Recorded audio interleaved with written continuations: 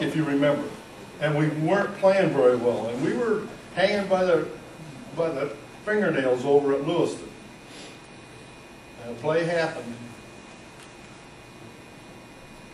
Tracy, in his let's call it lumbering style, trundled down the floor, and I don't know.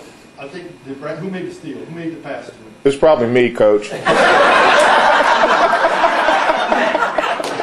it? It's all good. Wait. You have the film. We need to check the film. We don't need to check the film. But you know, Tracy blocked and it came to me. Okay. Stay out of this, Brad. He makes this move down the floor with all of his sheer speed and catches the ball, and I defy anybody in the gym to say they expected it. Went down, and he went up and dropped that baby.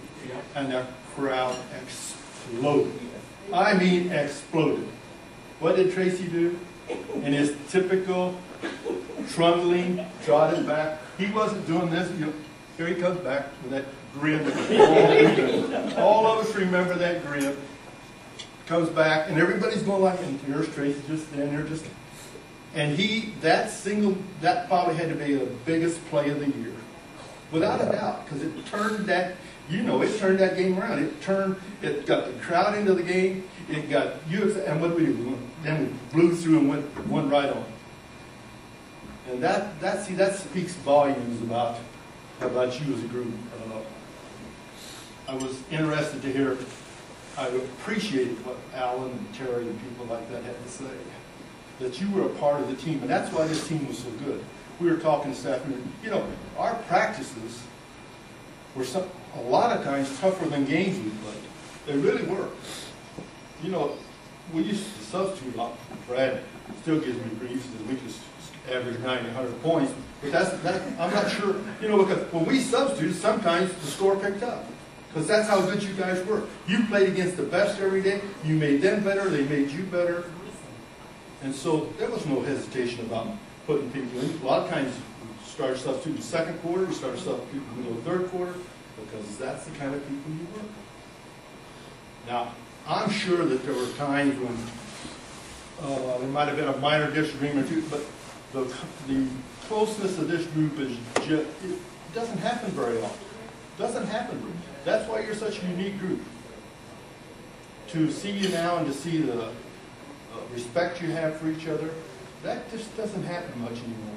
It just doesn't. You don't have the closeness that you guys had. That's what made it so very special.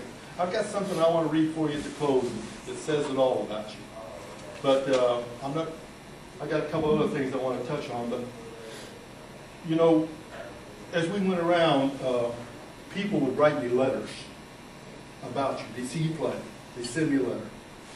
I've got a book bound about that thick with letters that people wrote me about Havana basketball. And a lady and her son were at Western Hall when we played in the super sectional. And she said, she wrote the letter to me. She said, we stood up there and watched, and she said, we could see the excitement. She said, we watched you play. And she said, standing there, they were at a wrestling meet. She says, we became Havana fans. She says, why did we become Havana fans? We appreciated the way they played, the way they looked, how they interacted with each other. She said, we tried to come to Champaign to see you play after watching that game. That was how impressed we were with what you did and how you did. And I traveled a pretty wide circle.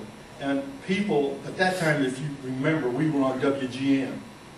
People all over the country would see, I'd have friends and people call from Arizona, whatever. There's a story about Steve Williams, Bubba's brother. He was in Louisiana, walking through a mall.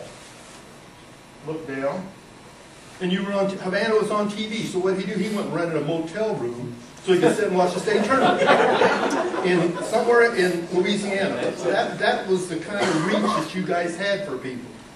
You touched so many people.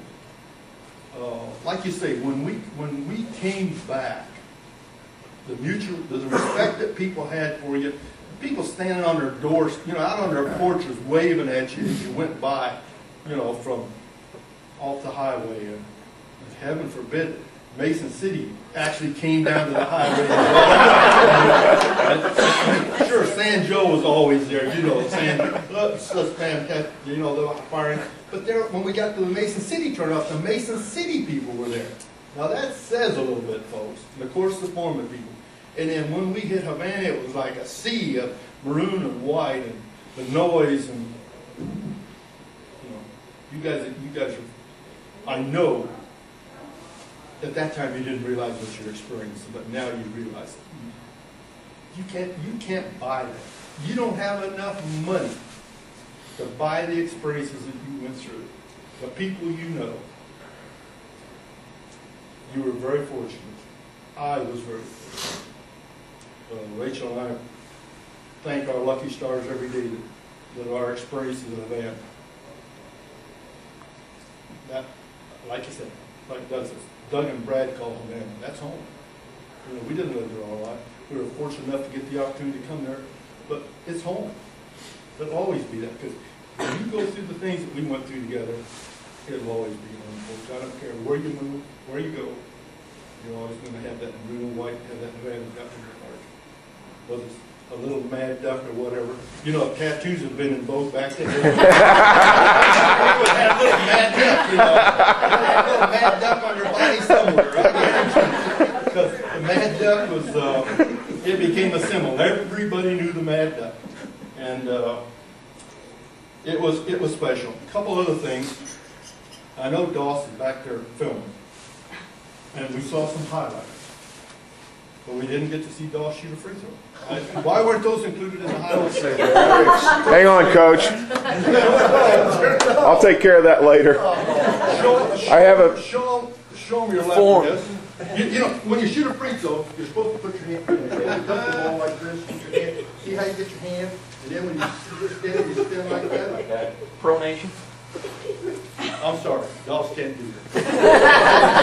He can't. He physically, he cannot do it. It's not just a physical curve. Prove it. I did just like he does it. See? Look how far his hand back. He can't get it back anymore. That's wrong. That's wrong. But you see, Doss couldn't shoot that free throw. I'd like to measure his heart. Would you like to measure his heart? And what he did for that basketball team? You know, we had some race horses, we had some work horses, we had all kinds of horses. But it took all of you playing to your ability. And Doss knew. I can talk about Doss not making free throws, but at the same time, I have to tell you what he did to Griffith from Malachi.